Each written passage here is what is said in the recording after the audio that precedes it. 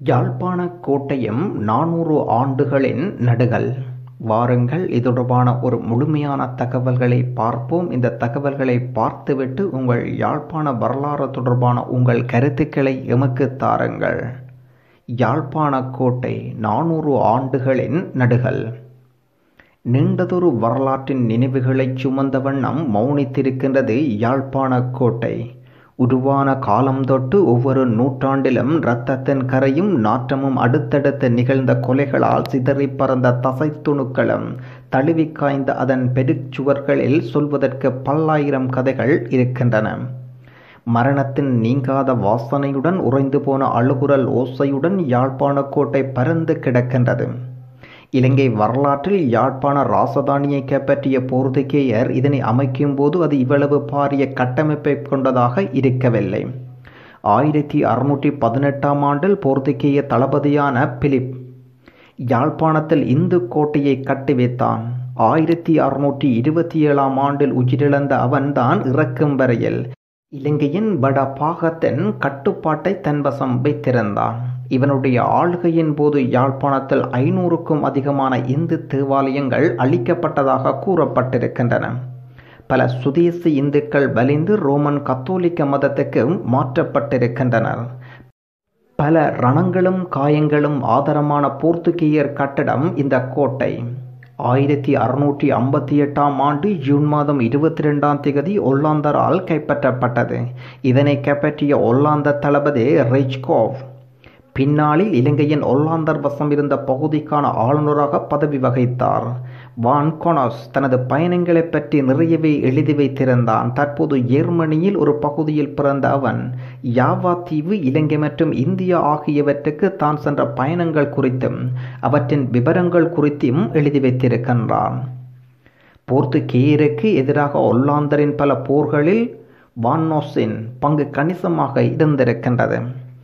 1658 ஆண்டு யாழ்கோட்டையை மட்டுமல்லாது மன்னார் மற்றும் தமிழ்நாட்டின் தூத்துக்குடி ஆகிய போர்த்துகேயர் தளங்களையும் அவன் கைப்பற்றியிருக்கின்றான். வெறும் 2139 படை வீரர்களையும் 1550 மாலுமிகளையும் கொண்ட 21 கப்பல்களை வைத்து வான்கொனஸ் இந்த சாதனையை நிகழ்த்தியிருக்கின்றான். இந்தியாவின் வர்த்தக தலைநகரான பம்பாய் 1673 ஆண்டு இவற்றின் 6000 வீரர்கள் துணை கொண்டு தாக்கியதாக வரலாற்று குறிப்புகள் சொல்லுகின்றன. வான்கொனஸின் கட்டுப்பாட்டுக்குள் வந்த பின்னரே யாழ்கோட்டை இன்று காணப்படும் 5 முறை நட்சத்திர கட்டமைப்பை பெற்றது. அது மட்டுமல்லாது போர்த்துகீயர் வசம் இருந்தபோது அதன் வலு குறிப்பிடத்தக்க அளவில் இருக்கவில்லை. ஆனால் ஒல்லாந்தரோ யாழ்கோட்டையை வடிவமைப்பின் மூலம் கட்டுமானத்தின் மூலமும் மிகுந்த வலிமையானதாக உருவாக்கியிருக்கின்றார்கள். இதன் உள் அரண்களை முதலில் கட்டிய ஒல்லாந்தர்கள் வெளி அரண்களை 18ஆம் நூற்றாண்டில் கட்டினார்கள். இலங்கையின் 2வது பாரிய கோட்டையாக கருதப்படும் பெருமை யாழ்கோட்டைக்கு ஒல்லாந்தரே அளித்தனர். கிழக்கினை ஆள வந்து மேற்கு சக்திகள் தமக்குள்ளும் முரண்பட்டு போர் புரிந்து கொண்டே இருந்தன. அந்த போர்களில் முரண்பாடுகளிலும் வென்றவர்கள் கீழ்த்திசையில் புதிய நிலங்களையும் களங்களையும் தமதாக்கிக் கொண்டார்கள். அந்த வகையில் ஒல்லாந்தரால் வளர்த்தெடுக்கப்பட்ட யாழ்கோட்டை 1795 ஆண்டு ஆங்கிலேயர் வசமானது. சுமார் 137 ஆண்டுகள் ஒல்லாந்தரிடமிருந்த யாழ்ப்பாணம் ஆங்கிலேயர் வசம் போனது அப்போதுதான். 1795 ஆண்டிலிருந்து இலங்கைக்கு சுதந்திரம் கிடைத்த ஆண்டான 1948 ஆண்டு வரை யாழ்கோட்டையில் பிரித்தானிய கொடி ஓங்கி பறந்த வண்ணம் இருந்தது.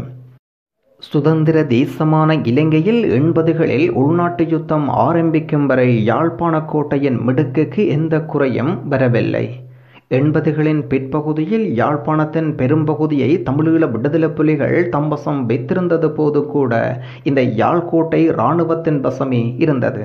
அதன் பின்னர் இடம்பெற்ற சமர்களில் இரு தரப்புக்கும் நடுவே சிக்குண்ட யாழ்கோட்டை கடுமையான பாதிப்பினை எதிர்கொண்டது. தமிழீழ விடுதலை புலிகளின் கட்டுப்பாட்டுக்குள் இருந்தபோது கோட்டையின் முக்கியத்துவம் மிகுந்த பாகங்கள் அளிக்கப்பட்டதாக கூறப்பட்டிருக்கின்றது.